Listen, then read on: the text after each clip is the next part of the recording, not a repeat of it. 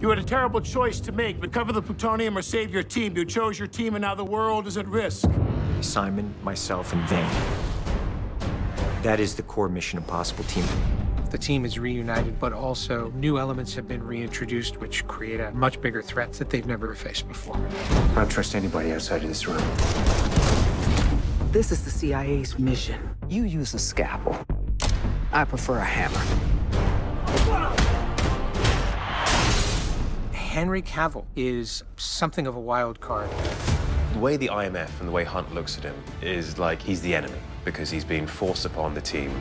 He's not just some observer. He's an assassin. That's the job. McHugh and Tom have put together a symphony of actors. Rebecca Ferguson is returning, so I like the fact that Ilsa is a match for Ethan. The journey that Ethan Hunt and his team go through, and there's huge stakes. Which way, Benji? Turn left! Go, go, go, go! What are you waiting for? I'm jumping out a window! Oh, sorry. Good luck.